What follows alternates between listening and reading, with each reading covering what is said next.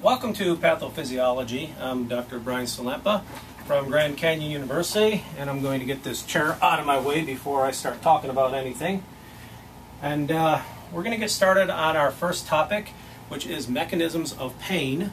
And here we go. So, welcome to topic 1, mechanisms of pain. As you go through each section of this course, please pay attention to the objectives that are listed at the beginning of each PowerPoint, because the objectives line up with the test questions. As you can see, we start this course off with evaluating, evaluating the basic cellular adaptation to disease, evaluating the purpose of pain receptors and their functions, and analyzing the etiology and mechanism of pain in the various organ systems. The first thing that I want you to notice is my choice of verbs in these objectives.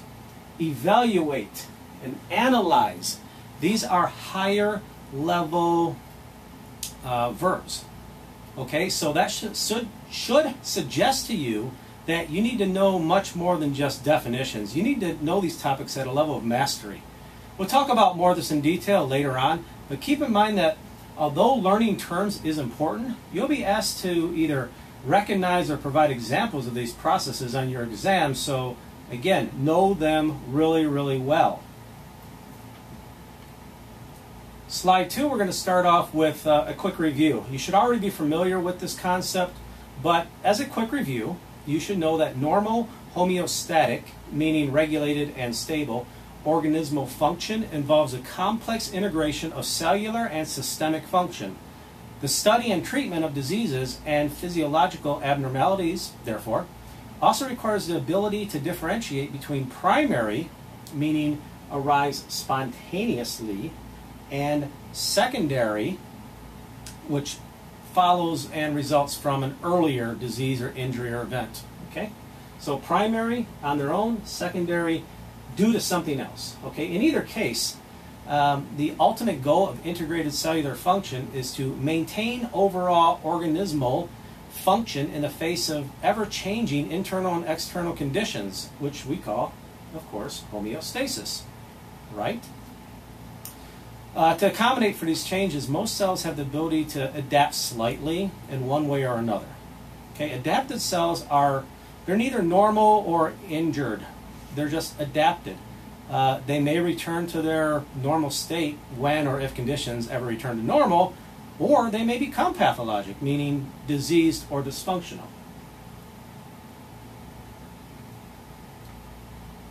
So let's talk about some of these adaptive changes.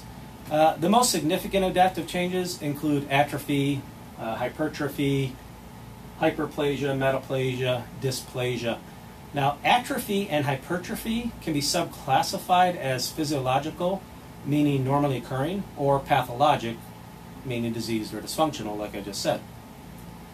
Atrophy just means that the size of the cell decreases or shrinks. We've all seen this when someone had a cast on their arm for 3 months, right? What happens when the cast comes off? They have a little arm. That's atrophy. Remember your prefixes, your roots and your suffixes. Putting a in front of a word means without, or in this case, much less. So, atrophy, decrease, shrinkage. This time it means a decrease. Normally, if you could say normally, an A means without completely, and they use like an or an to mean less than, but in this case, atrophy is just a decrease in the size of the cell. Okay? What were we talking about? Oh yeah, the broken arm. And anyway, it's reversible, right? So in the case of a broken arm and you had the cast immobilizing the arm for a long period of time, that's normal physiological change, right? Can you think of an example where a cell might go through atrophy that is pathologic?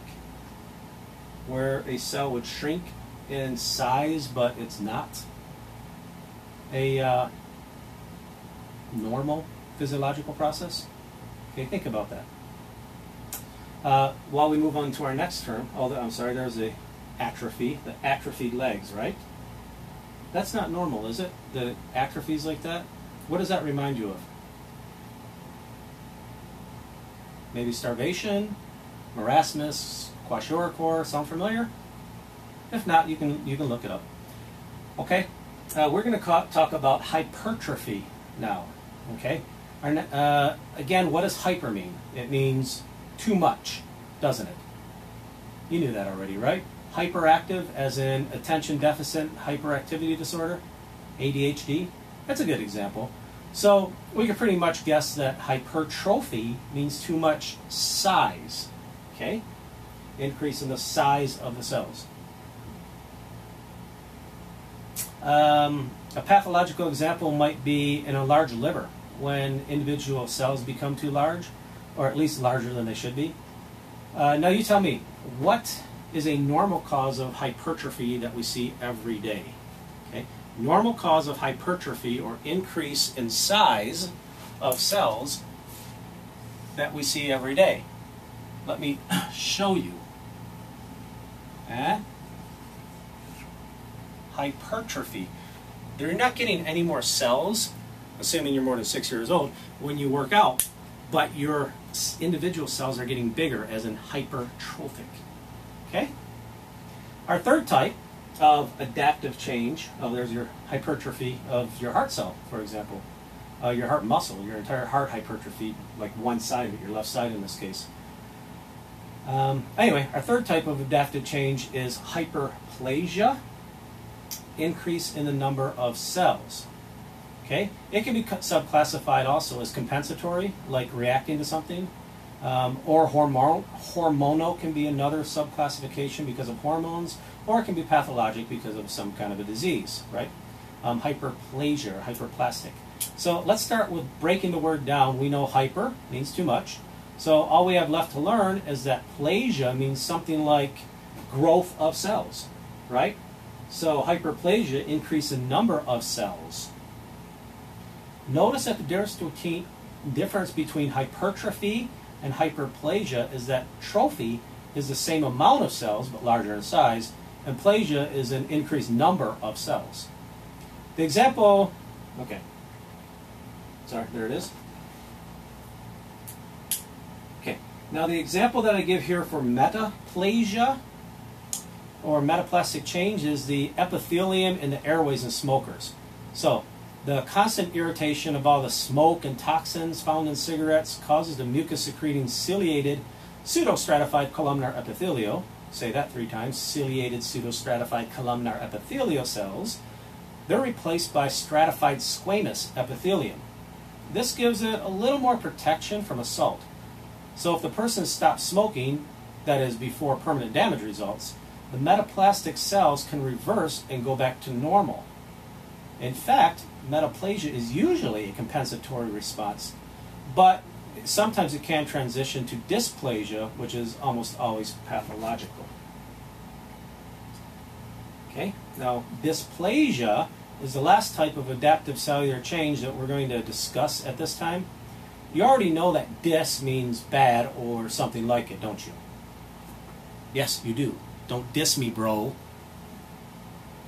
You can see from the drawing that these cells have little organization left to them. They're just kind of thrown together, unorganized, largely recognizable as a specific type, any specific type of epithelium. It's why your pap smear is so useful in gynecological exams. Okay.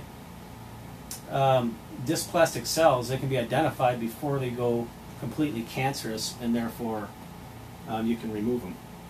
Now this other slide, I like this little picture right here. I don't know where it came from, but I stole it from somewhere. If this is your normal squamous epithelial cells, what I want you to look at here is, okay, this should be old school. You should have learned this in earlier anatomy courses. Your basic cells, your squamous cells, stratified, more like egg shape. This is a little bit different drawing, but more like little, egg shape oval kind of things. They kind of line up, and they start losing their nucleus as they go further and further away from the basement membrane until they kind of flake off. Okay, that's pretty basic stuff. As you get into the dysplastic part, look at the white parts along this basement membrane. Okay, if you can see this, and you may have to zoom, but the little white parts, they get bigger and bigger and bigger and bigger and bigger and bigger and bigger as it goes further along through the different layers of dysplasia and into the cancer part of it, okay, the carcinoma in situ. And then invasive cancers, when it starts going all over the place. In situ just means it's at least there. It didn't go anywhere, okay? But notice that they get more spaces as it goes higher up. You know, you get your white here, and it goes higher, higher, higher, away from the basement membrane. You're starting to see all of these different changes here that will tell you that it's cancerous. Because of, I want to keep these videos fairly short, and this is already getting a little bit long, even though we're only 3 slides into it. I'm going to break it off here, and we'll call this the adaptive changes video. And I guess that's it for now.